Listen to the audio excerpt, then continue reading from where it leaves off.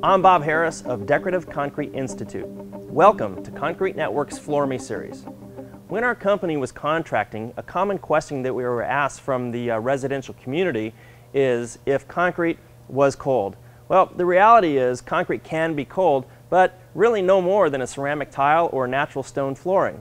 Concrete doesn't have to be cold. Its thermal properties give it the ability to store and radiate heat. By embedding radiant heat cables in concrete floors, for example, you can keep floors toasty warm in the winter and you can control the temperature level. If the home is built to take advantage of solar radiation entering through windows, concrete floors will absorb the heat from the sun to keep the rooms warmer in the winter. In summer and in hot climates, a cooler floor can be an advantage and actually help lower air conditioning costs.